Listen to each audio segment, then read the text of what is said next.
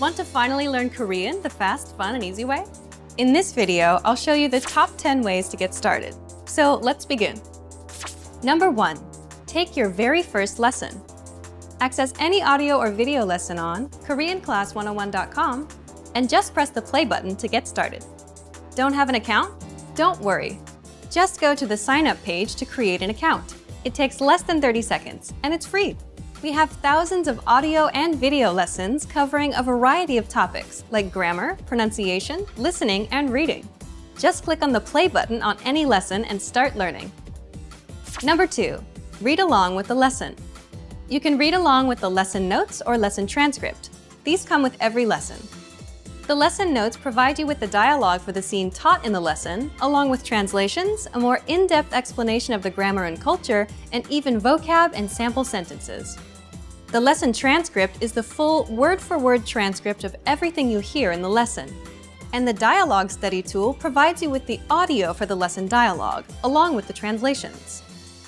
Number 3. Shadowing. Shadowing is a tested learning technique where you repeat what you hear.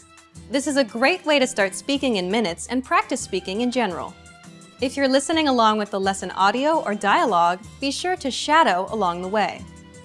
Number 4. Use the dialogue study tool to master the conversation. Here, you get the line-by-line breakdown of the conversation demonstrated in the lesson. Listen and repeat until you've mastered each line. Do this until you've mastered the entire conversation. Number 5. Use the voice recorder to perfect your pronunciation and speaking. In the dialogue study tool, you'll find a microphone icon next to each line. Click on it to record your voice. Then, compare it with the native speakers. Listen and adjust your pronunciation until you match that of the native speaker. Number 6. Review vocab with the lesson vocabulary list. Vocabulary words are the building blocks of language.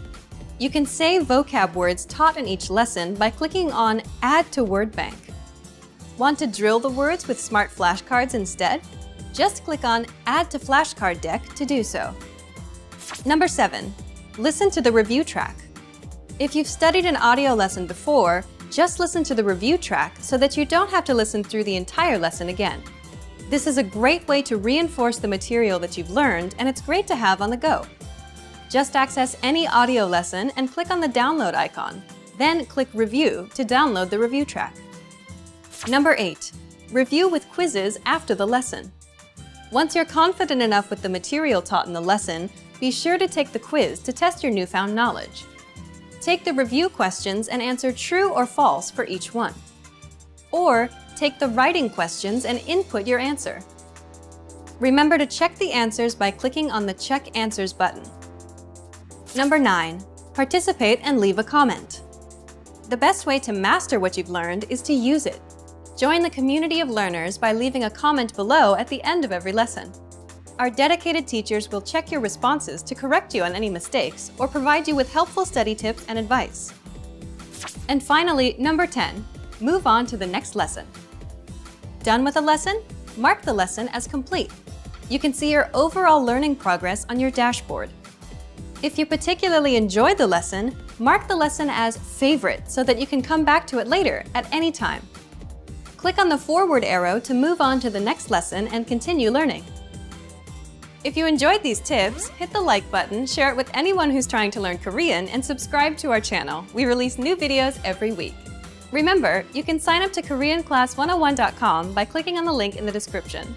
Sign up takes less than 30 seconds, and it's free. I'll see you next time. Bye!